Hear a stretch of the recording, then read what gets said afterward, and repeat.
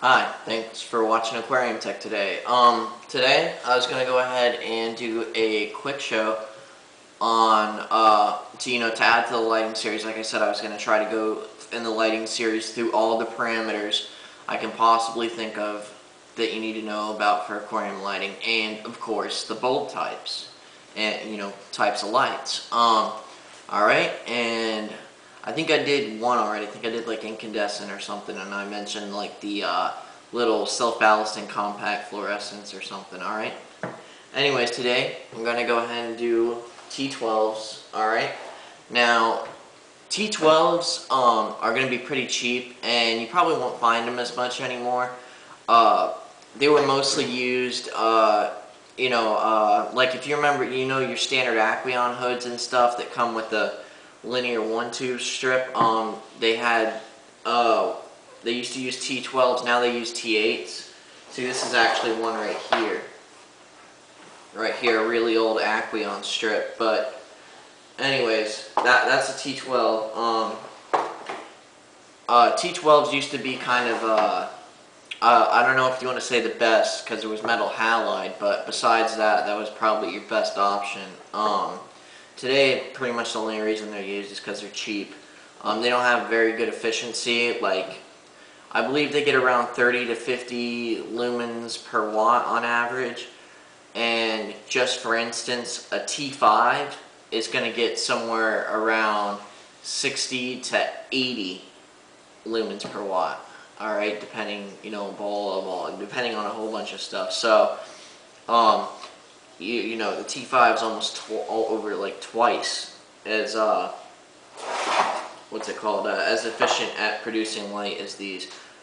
But not only that, there's also, some other things that have to go in the lighting spectrum of, like kind of useful light T5s put out in comparison to it, and etc., etc. But anyways, T12s, they use the same pin arrangement as a T8, which is what you'll find in your standard Aquarium hoods nowadays. The T8s, they're slightly more efficient than the T12s, but not by much. They don't really put out too much more. But there are T12 high output bulbs. Now, I haven't seen any T8 high outputs, but they make T12 high outputs. Like, here's an old one that I never got to use for an old tank. This one's obviously for a marine tank, but as you can see, we'll use this as an example T12 bulb just to let you look at here too. As you can see, it's quite wide and big compared to probably what you're used to. This is a 24-inch. This one's a high output. See, this one's 65 watts, and this one right here is just a 20 watt. So,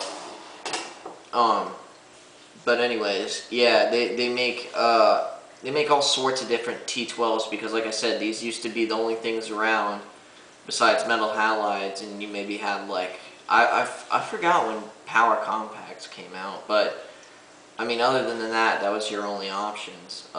Just to go to a high output T12 bulb like this and put a bunch of fixtures on the on the aquarium. But yeah, so that's that. And then, oh, you know what? Before I even demonstrate this, just to show you what it looks like real quick, I wanted to mention, I noticed on these standard Aquarium hoods, because I was going to use this, I wanted to just use this instead of a regular T8, because I haven't been able to find any T8 high outputs. I don't really care though anymore. Anyways, I've noticed if you look at these standard Aquarium hoods, the T8s and T12s, I don't know if they ever made T12s with a ballast system, but I've noticed that, like, if you look on the newer ones, they don't have this starter. It might be on the inside of it, but I think they have like some kind of ballast system, and that, if you have one of those that use that, you can use these high output. But if you have one of these starters, it won't let you use this high output. Like, let me show you. This is the regular bulb that's in here, a regular 20 watt. See, it lights up. As you can see, not very bright. But it does put off enough light if you're just doing like a little cichlid tank or something, like that. Alright, this will come out. Why isn't this coming? Oh yeah, I forgot this one's broken.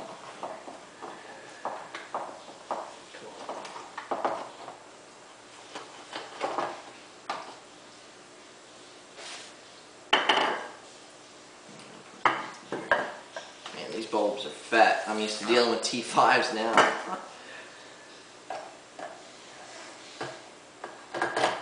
Brings back memories. I think I screwed it in the right way. Anyways, as you can see, it's just sitting here flickering. It won't actually start.